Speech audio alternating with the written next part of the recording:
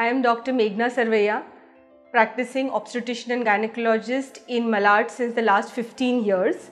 I have been the founder, consultant and full-time obstetrician gynecologist practicing in Cloud9 Hospital since it started. Infertility is a major issue that we see in today's world. So if you've been having unprotected intercourse for a period of more than 1 year and still not got pregnant, or in an elderly and a high-risk couple for more than 6 months and there is no pregnancy, then you probably may be suffering from infertility. Now, infertility may be either male infertility or female infertility. So we get routine investigations done in semen analysis in the male to find out if we are suffering from male infertility.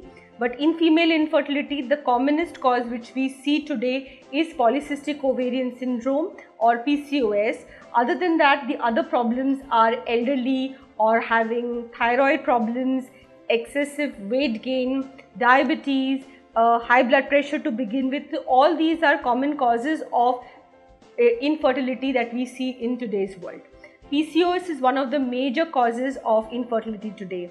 The signs and symptoms of PCOS, what we see are excessive weight gain, lot of acne on the face, hirsutism like excessive facial hair in the beard area or even the midline in the body, and very irregular cycles. So they probably may be getting their periods once every 3 to 6 months also sometimes if not treated.